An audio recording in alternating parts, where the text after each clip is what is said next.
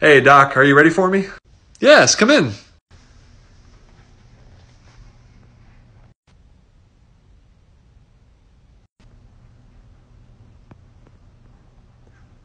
How's it going? Internal medicine, you know the rules. We will not begin until you sit down.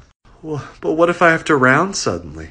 It's 4 o'clock. You are in an outpatient psychiatry office. Who are you going to emergently round on? Thank you. Now, how would you describe your mood today? 2 plus irritability, 3 plus exhaustion. Uh-huh. And have you been taking your medicine? Sit down. Now, how long were rounds this morning? 4.5 hours. What? We had you consistently under 4 hours. Well, the intern wanted to start metoprolol on a patient with hypertension. Okay, that sounds like a reasonable medical decision. What happened? I made us have a 2-hour journal club about it. Medicine, we have talked about your abuse of journal clubs. This cannot continue. Well, we have to discuss pros and cons, other possible treatment options. And what was the outcome of this 2-hour discussion? We started the metoprolol. Medicine?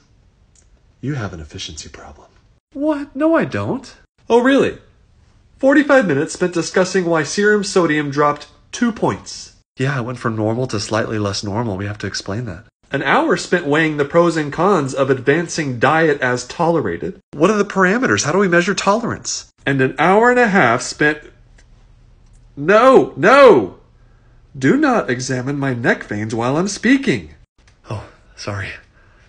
I thought I saw an A wave. You know what? I think we're done for today. Okay.